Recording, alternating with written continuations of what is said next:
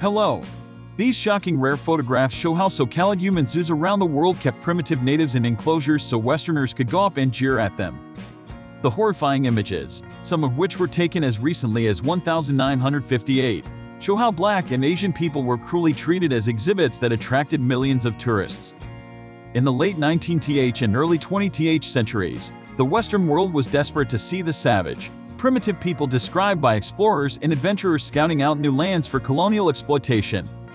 To feed the frenzy, thousands of indigenous individuals from Africa, Asia, and the Americas were brought to the United States and Europe, often under dubious circumstances, to be put on display in a quasi-captive life in human zoos. Human zoos could be found in Paris, Hamburg, Antwerp, Barcelona, London, Milan, and New York City.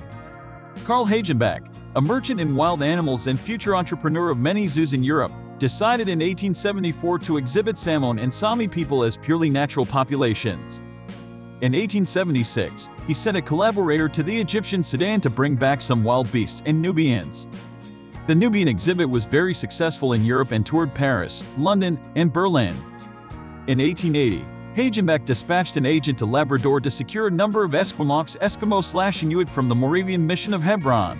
These Inuit were exhibited in his Hamburg Tier Park. Other ethnological expositions included Egyptian and Bedouin mock settlements. Hagenbeck would also employ agents to take part in his ethnological exhibits, with the aim of exposing his audience to various different subsistence modes and lifestyles. Both the 1878 and the 1889 Parisian World's Fair presented a black village Nègre.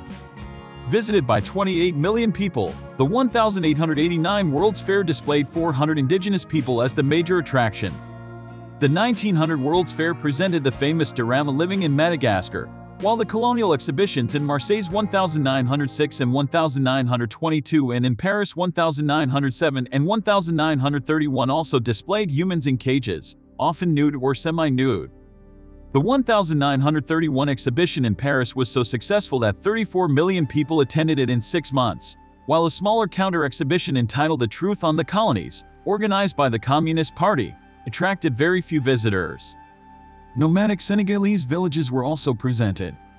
In 1904, Apaches and Igorots from the Philippines were displayed at the St. Louis World Fair in association with the 1904 Summer Olympics. The U.S. had just acquired, following the Spanish-American War, new territories such as Guam, the Philippines, and Puerto Rico, allowing them to display some of the native inhabitants. In 1906, Madison Grant socialite, eugenicist, amateur anthropologist, and head of the New York Zoological Society had Congolese pygmy Ota Benga put on display at the Bronx Zoo in New York City alongside apes and other animals. At the behest of Grant, the zoo director William Hornaday placed Benga displayed in a cage with the chimpanzees, then with an orangutan named Doham, and a parrot, and labeled him the missing link, suggesting that in evolutionary terms Africans like Benga were closer to apes than were Europeans. It triggered protests from the city's clergymen, but the public reportedly flocked to see it. Benga shot targets with a bow and arrow, wove twine, and wrestled with an orangutan.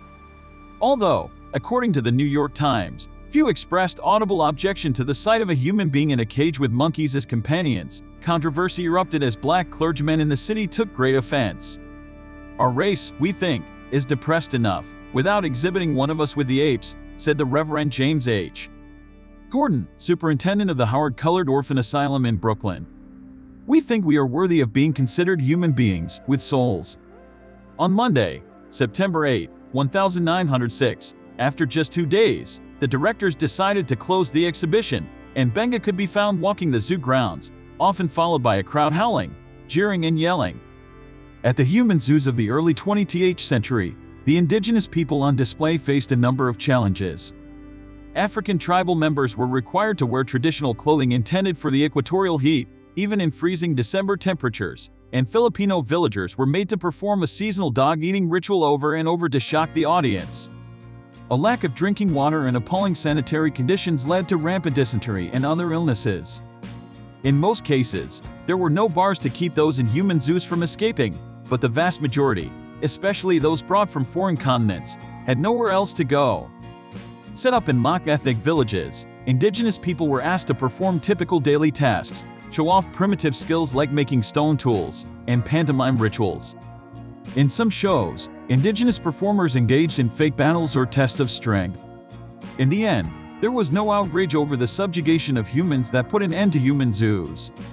In the years leading up to World War II and beyond, the public's time and attention was drawn away from frivolity and toward geopolitical conflict and economic collapse.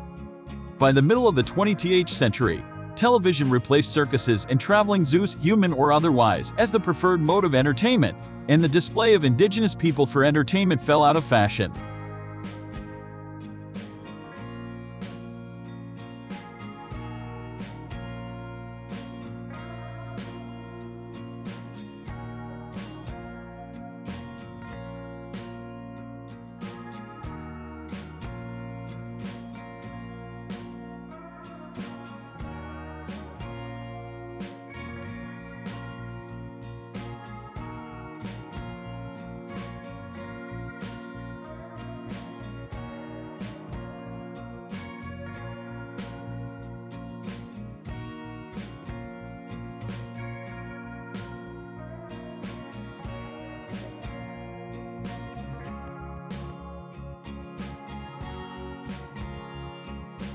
Subscribe to the channel and rate the video in the comments, as well as other interesting videos I have on my channel.